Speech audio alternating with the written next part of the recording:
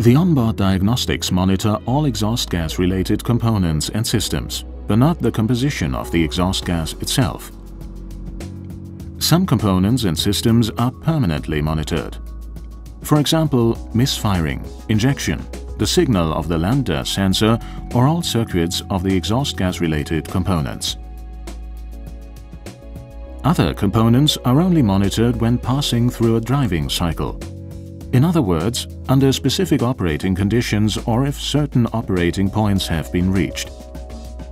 Examples of this cyclical monitoring include the catalytic converter, the fuel tank ventilation system, or exhaust gas recirculation. This driving cycle has nothing to do with the so-called new European driving cycle used for vehicle prototype certification tests. Permanent monitoring can be interrupted under certain conditions. For example, at engine speeds of over 3000 revolutions per minute, at speeds of over 120 km per hour, or when driving safety systems are activated. Only if an error occurs in 2 consecutive driving cycles will the diagnostic trouble code, or DTC, be saved as confirmed, causing the malfunction indicator lamp to light up. Depending on the severity of the error, limp home programs may be activated. If an error does not occur again, the malfunction indicator lamp will go out after 3 faultless driving cycles. After 40 faultless driving cycles, the DTC is also deleted from the OBD memory again.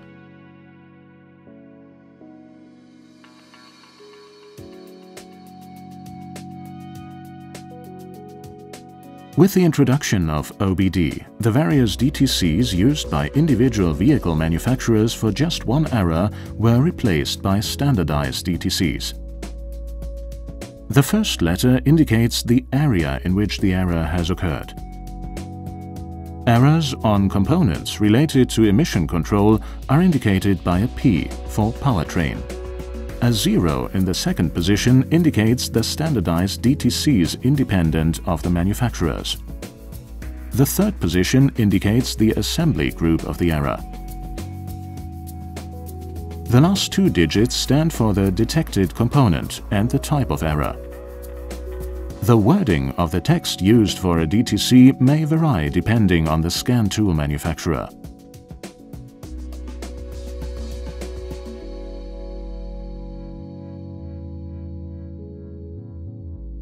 The diagnostic connection must be accessible from the driver's seat. The connection and data transfer are standardized. This means that the plug assignment and transfer protocol are the same in all vehicles.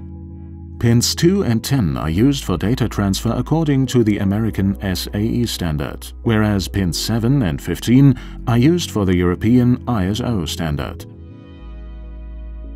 Pins 6 and 14 are used to transmit the CAN data bus signal. Pin 4, vehicle ground. Pin 5, signal ground. Pin 16, positive battery terminal.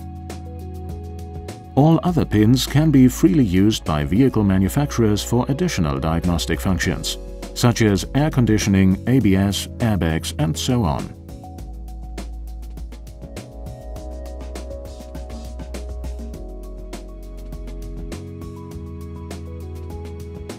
All the functions of the OBD can be called up using 9 standardized modes, from Mode 1, reading out actual values, to Mode 9, vehicle information. The method of depiction is not stipulated.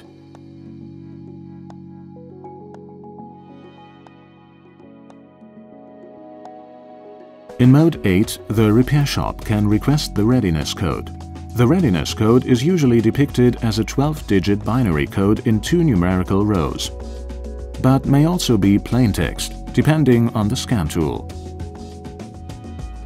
One row provides information about which exhaust gas-related components or systems are present in this vehicle.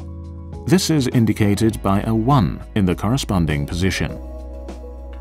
In the second row, a 1 indicates that the applicable diagnostic test has not yet been performed. The value is only set to 0 once this area has been tested. The readiness code does not provide information on whether errors are present.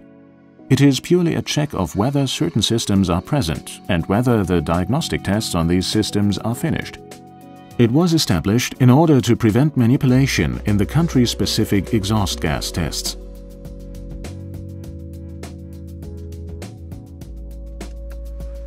When the ignition is started, the OBD malfunction indicator lamp, MIL, lights up for the function check. If an exhaust gas-related error occurs, or if an error is detected during self-testing of the control unit, the MIL lights up continuously. If an error occurs that leads to cylinder shutoff or to damage of the catalytic converter, the MIL flashes. If an error no longer occurs after 3 consecutive driving cycles, the MIL goes out. The associated error message remains saved for 40 additional driving cycles. Please note that a component indicated as being defective by the OBD is not always also the actual cause of a malfunction. You can find examples of this in our brochures and service information publications. For more information, contact your local motor service partner directly or visit the web addresses shown.